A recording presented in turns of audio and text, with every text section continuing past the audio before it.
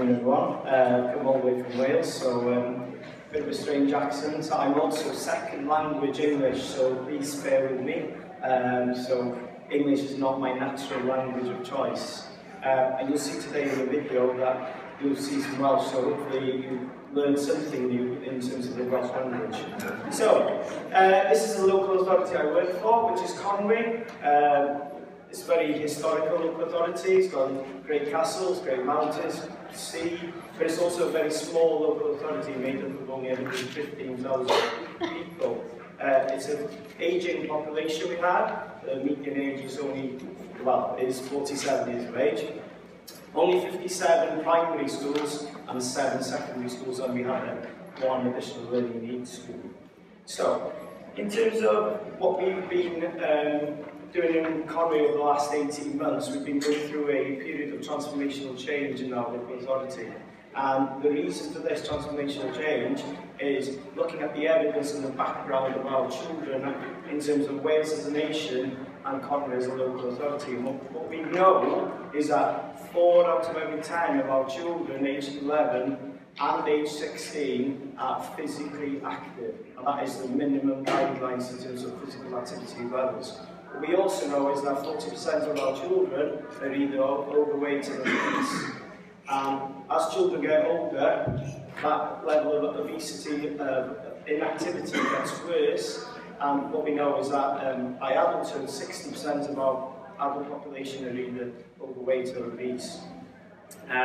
We also perform badly in relation to the United Kingdom. So Wales doesn't do that well. And in terms of Europe, we're also #1 in Europe in terms of obesity and overweight young people.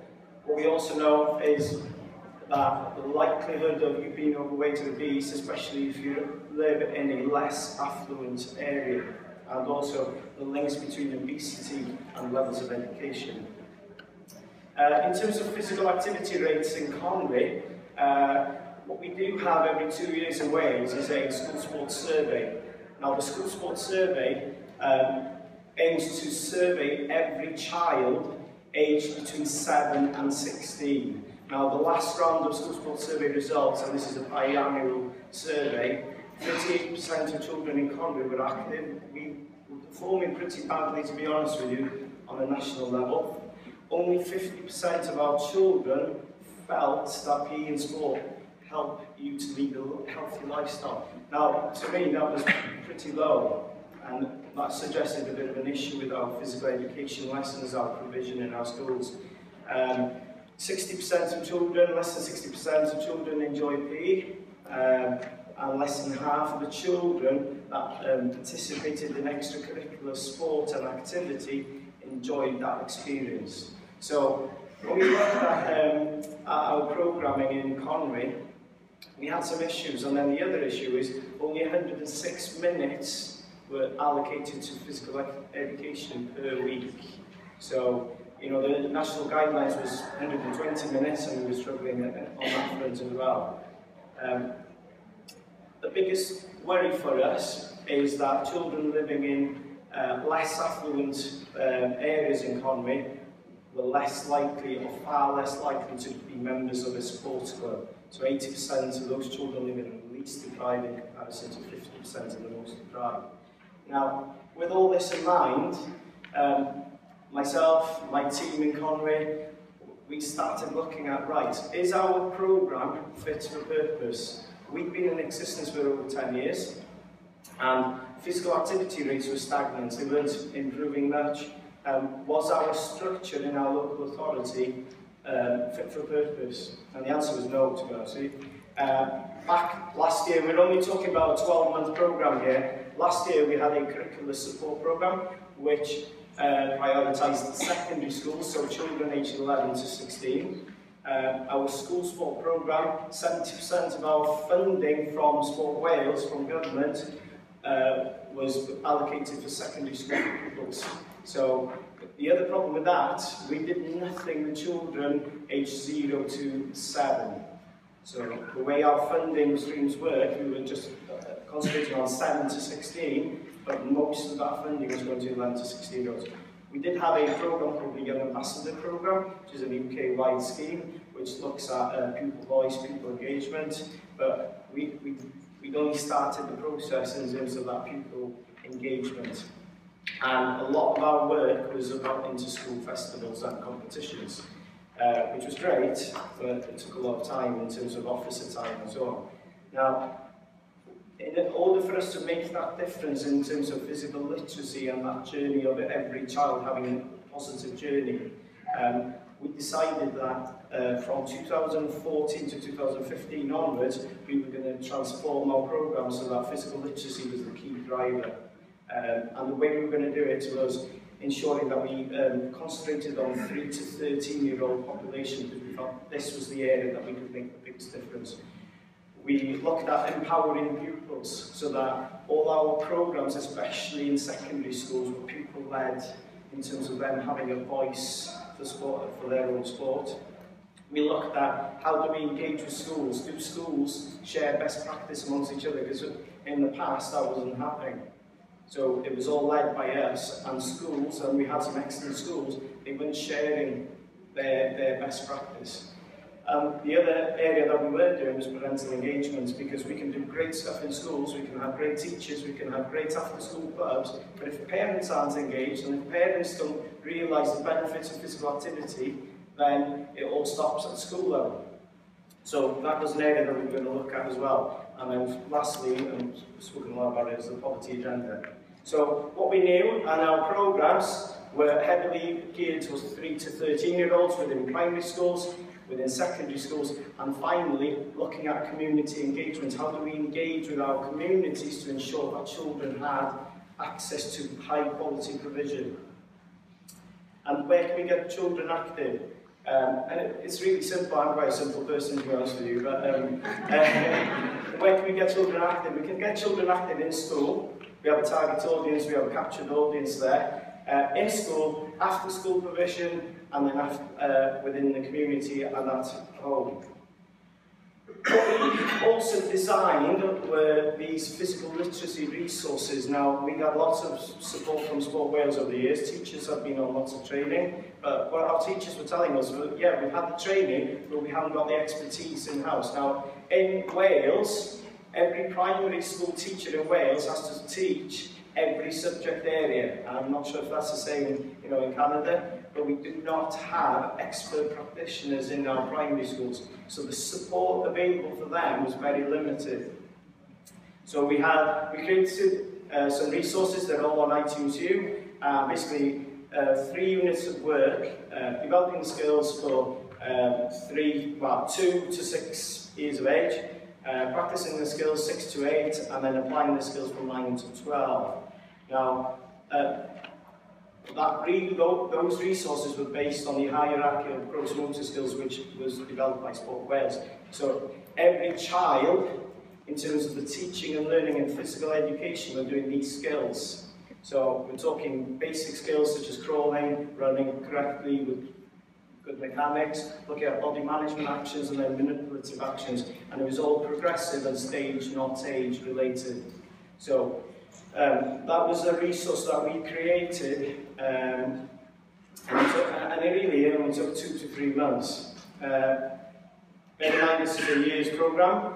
Over the first year, so what we're talking about is September 2014 through to April 2015, what we did was we finalised the resource. We then implemented a programme, and we implemented the programme in 14 primary schools, and the implementation was that every teacher in those 14 primary schools, every class, would have support from a curriculum mentor for a period of 4 weeks. We would have liked it to be longer, but we haven't got funding for it. The other big change that we did over the course of the year was we changed our programme for 11 to 16-year-olds so that empowering pupils was the key driver. So all our secondary programmes were driven by our young ambassadors. And in all our secondary schools we had a young ambassador council who basically developed a programme of extracurricular sport and physical activity. And then the other aspect we did was we looked at creating a better system for sharing good practice through TeachMeet. Some stuff that we wanted to develop since April was better community engagement resources and also the parental resources as well. So hopefully I'm going to show you a film which encapsulates all that work. It is 8 minutes, and please bear in mind that half of it is in Welsh. So the translation, okay?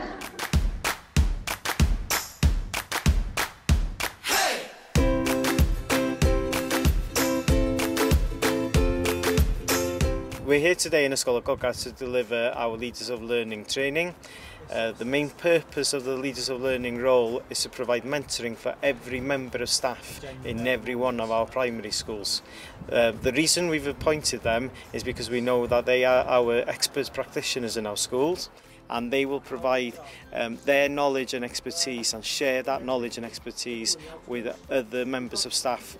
My name's Louise Roberts. I'm a Year 2 teacher in Ysgol Glangeli, and I'm here today. I've been a part of the project from the beginning, and just to develop more understanding of it and share good practice and ideas with other members of staff who are hoping to go on the same journey as me.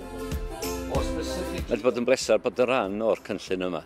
Mae'r cynllun yn wefreiddiol, mae o'n unigryw, mae o'n wahanol, mae o'n rhywbeth dwi'n meddwl bod neb arall wedi ystyried i wneud, a dwi'n meddwl bod ni wedi dod yn bell iawn mewn blwyddyn.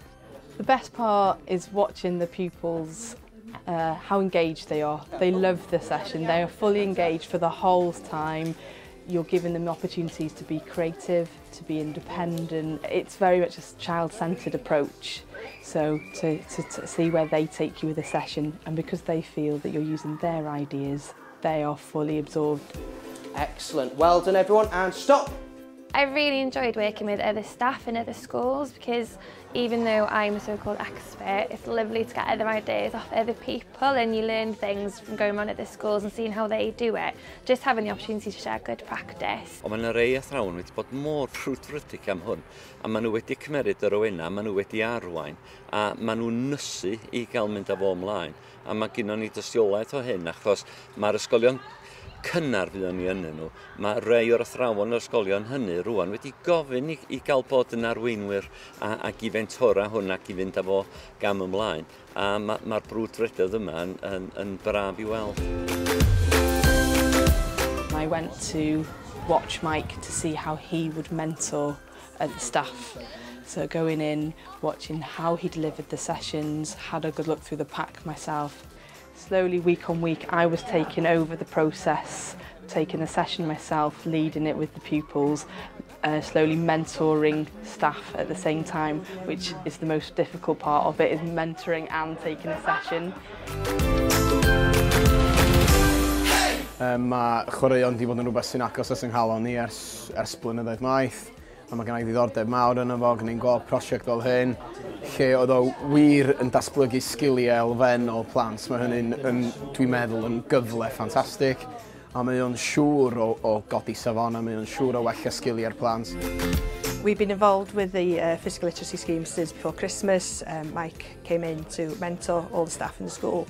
Everybody had 4 sessions. The children really enjoyed the sessions. I mean, we've been so lucky. I mean, we were one of the first schools to have the physical literacy project start. And it's just been such an opportunity. I can't believe how positive our teaching staff have been over this. They just love it. Every one of them, from the nursery class right the way up to Year 6.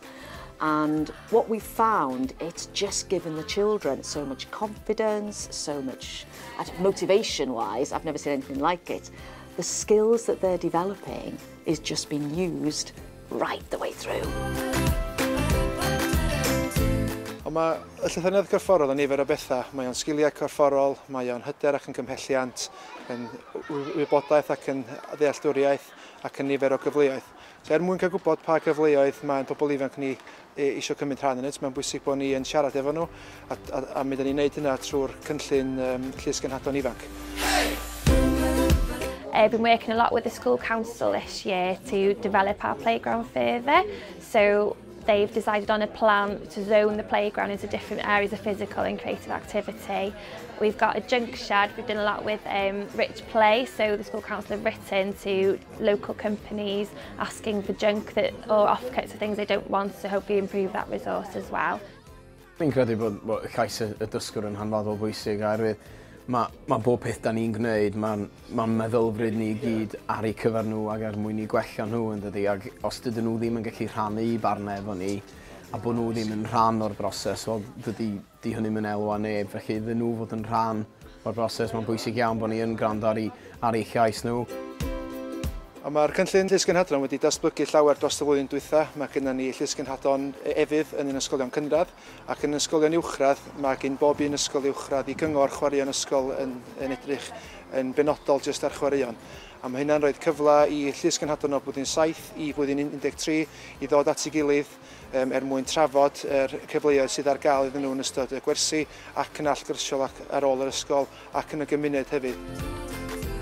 Yn ysgol Dyffryn Conwy, da ni wedi adnabod bod lefel cyfranogiad y merched yn isel cynrychiolol 3, 4 a 5. Da ni wedi gwneud dipyn o waith gyda'r merched, wedig efo'r cyngor chwaraeon, a maen nhw wedi blaenoriaethu codi lefel cyfranogiad y merched i fyny lle. Da ni wedi rhoi rhaglen at ei gilydd o weithgareddau mae'r merched eisiau ei gwneud, a mae'n hynod o bwysig bod ni wedi gwrando ar y merched, a dyna pam mae yna cymaint o ferched wedi troi fyny i'n sesiynau ni, ac o holiaduron da ni wedi gwneud, maen nhw wrth ei bodda gyda'r sesiynau yna, ac isio i ni rhoi mwy o sesiynau ymlaen yn y dyfodol lle.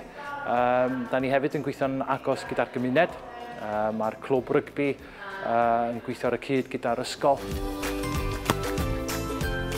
Yn mis Tachwedd, blwyddyn dwytha, nath Nia Roberts ata fi a gofyn swn i fodlod i hyfforddi'r genod o fan hyn yn clwb rygbi Nant Conwy. Oedd yr amlwg bod pobl isio chwarae rygbi yn yr ardal. A oedden nhw wedi cychwyn yr ysgol efo sesiynau yn fanno lle gyda Elin Royal. A wedyn dyna be oedd yr link perffaith i ddod i fewn i'r clwb wedyn a roedd y cyfle iddyn nhw chwarae ar ddy Sul yn fwy na dim ond yn yr ysgol. A dwi'n edrych ymlaen yn arw iawn i'r camau nesaf, achos o ystyried lle da ni rwan ac o'r lle oedden ni, a'r datblygiad mor gadarnhaol sydd wedi cymryd lle, mi fydd hi'n hynod o ddiddorol i weld lle fydden ni o fewn blwyddyn. Dwi'n teimlo'n gyffyrddus iawn bod ni'n mynd i'r cyfeiriad iawn, a dwi'n teimlo bod yr athrawon yn prynu mewn i hwn, a maen nhw yn ei fabwysiadu fo efo'r brwdfrydedd yma. The basic skills that those children are learning and practicing within the school life has also impacted on their other subjects, and it really has made a difference. We want every child to be physically active, and physical literacy will be the key concept to enabling this to happen. Making sure that our children are exposed to high quality PE, have the right knowledge and understanding of why physical activity is important, will enable our children to become physically active for life.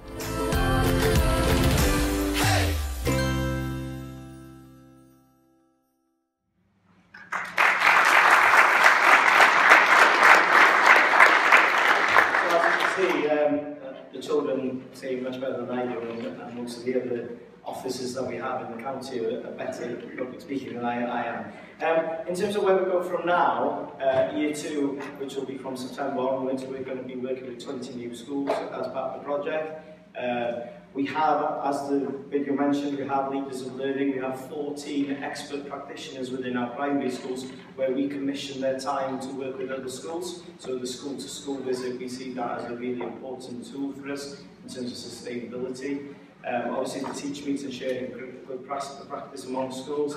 And then a real big driver for us is how do we engage with parents and how do we work with parents, because we have some really good examples of leading practice in the county, but we need to ensure that those are shared. And then the community programme, I've just appointed a community programme lead officer who will be responsible for working with local sports clubs, with other local organisations such as our public health guys and our health trust to work in partnership, because really that collaboration has got to be a key driver for us. I'm also in negotiations with our CEO at Conwy Council to provide a free programme for 3 to 8-year-olds in our county.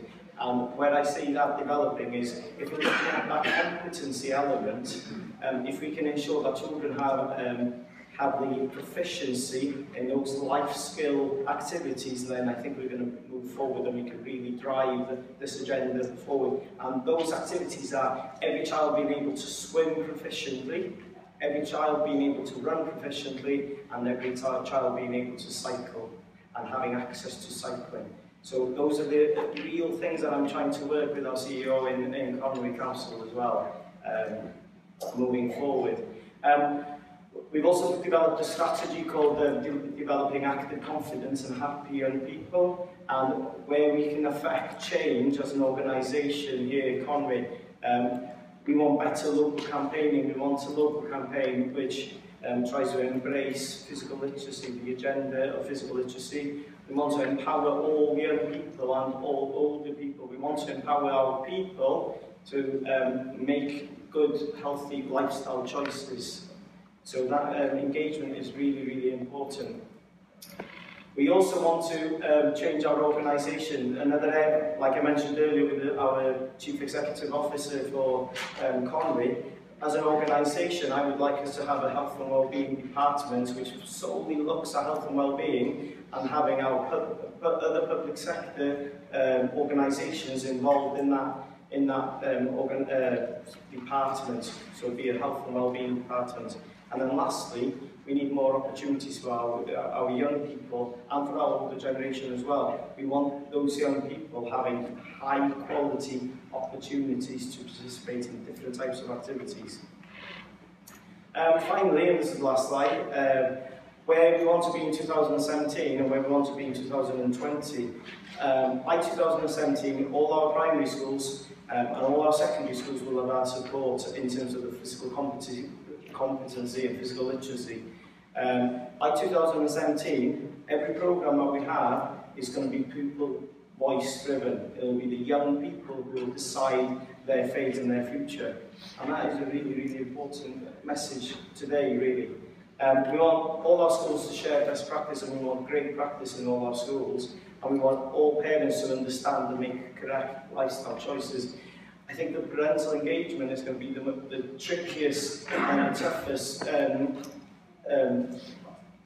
action that we're going to have to undertake. But I think that's where we're going to make the difference. We've got to work with our parents. We've got to try and engage with them so that they're making the right choices for the young people. We want to make sure through our physical literacy programme in our schools that children have the basic skills, that they have the fundamental movement skills, that every child have those skill sets and the tools. And then we want to make sure that our children are confident and motivated. And if they do have the basic skills and that ability to participate, then hopefully they'll have confidence and they'll have enjoyment to partake in different activities. And then by 2020, our strategy says that all children will be physically literate by 2020. So, looking back at this as a programme over the course of a year, we've done a substantial amount of work. But the challenges ahead of us, we've got big challenges ahead, and hopefully we can make that difference. Lastly, my office is a brilliant at this. I'm hopeless, to be honest with you.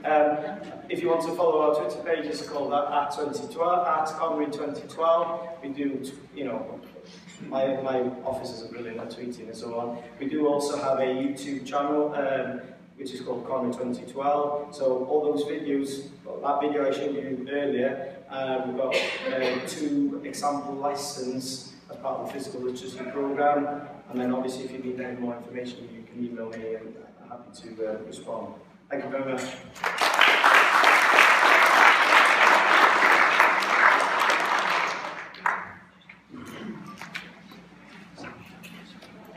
So if anyone's got questions, we've got about 5 minutes now to do a Q&A, so. Thank you very much. It was excellent. It's neat to see another part of the world, so I really appreciate that. Just a question around the physical literacy intervention, or your book. What was the relationship between that and the physical education in Canada? We would call it a curriculum, and our provinces have curriculum. So did that replace the physical education curriculum in Wales? Was it in addition to? No, where we're working at the moment is because it's early days, we're looking at we do have a national curriculum which is going to change over the course of the next 2 years, because we've just had a report being done, driven nationally. Our physical education curriculum has 4 areas of learning. So in those areas of learning you have competitive, you have health, fitness and well-being, you have outdoor adventurous activities, and also we have creative activities. Now, where we see this intervention programme changing is with the physical literacy resources, all those activities, the 4 areas of learning in our national curriculum, is in that resource. So our teachers in our schools can either use that resource and deliver the national curriculum as a whole, or they can use bits of it. So for example, swimming is statutory within our national curriculum at Key Stage 2, which is 7 to 11-year-olds. All the activities within that resource can also be applied in the pool. So where we see that developing is we can see schools either adapting that resource fully, or they can use parts of it.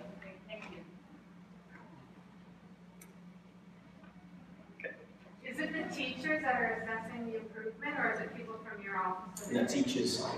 Most of our schools use a national program called Inserts, and basically it's a tool for assessment. So they use Inserts, and what we've done with the schools that have been part of the project this year, we've obviously got data going back 3 years in terms of their physical competency, and we're hopefully going to track any changes if it's having a positive impact. Nationally, they're also looking at a Dragon Challenge, which is what Wales are introducing at the moment, but that is very early days. Are there opportunities for further support for the teachers after they've done the first 4-week mentorship, and what do they look like? Yeah. 14 primary schools have had the support this year. The gentleman Mike Griffiths, who you saw in the video, he was speaking Welsh, he is our sort of leading person in terms of the physical literacy programme. He was the only person that we had at the start of the project, so it was only him who was going on mentoring. This is why we built our sort of capacity so that we have 14 leaders of learning, because what that means is that Mike, next academic year now, will be going back to those 14 schools to sit down with the physical education lead person to see, right, how is this developed? Do you need more support? Do you need anything further from us as a team? So yeah, we've taken that into account as well. Is there a certain tool that you use to assess physical literacy in the water for swimming? The assessment in swimming is purely, there's an assessment made every year for 11-year-olds, whether or not they can swim proficiently or not. And that swimming proficiently is whether or not they can swim 25 metres unaided, whether or not they can submerge and re-emerge and tread water and do full circles in the pool. That's the assessment. However, that is a continuous assessment, and what we have done in Conwy is we're trying to track children all the way from year 1 all the way through, instead of just year 6. Are you collaborating at all with other partners outside of the schools, like community centres or the non-profit sectors? Yeah, we're collaborating with our local leisure centres. Our leisure centres have just done a pilot programme, which is the free activity for 3 to 8-year-olds. So they're utilising the resource that we've used in the school, but on a community basis. So we've started looking at that. We're going to be evaluating that in the coming months. We're also working in partnership with our local public health board, with the dietitians and the paediatric support that they have within North Wales as well.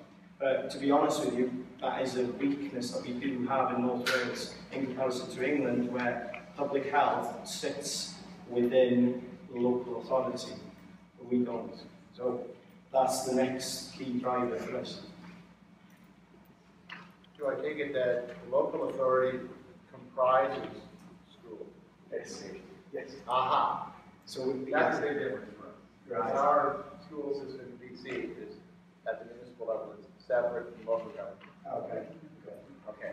But it is it's a sort of at a distance, so we don't manage schools. Local authorities can't manage schools because every school has a governing body, so the governing body runs the school. What we have done as part of this project was we provided training for every governing body of those 14 schools. So the local management team of that governing body has had training so that hopefully they're aware of what physical literacy is all about. We've got time for one more. There's another one there. Please not. Can you talk a bit more about the Young Ambassador program and how that worked? The Young Ambassador program was set up by the Youth Sport Trust over in England, and obviously in Wales we take things and we use them. The Young Ambassador program looks at providing schools, and initially it's been set up in our secondary schools to have a voice. So pupils, years ago, they weren't having a voice because the traditional PE delivery, especially the extracurricular sports provision, was based on what the teacher's knowledge and expertise was. So if you were a good rugby player, you would deliver rugby for your children and that would be it. Now, the Young Ambassador program provides youngsters with more of a voice. And where we're trying to work there is to have a school sport council, which comprises of young ambassadors of different sectors of that school, those who like PE, those who like sport, and those who don't like sport, to come together and to discuss what the programme they'd like to deliver in the future.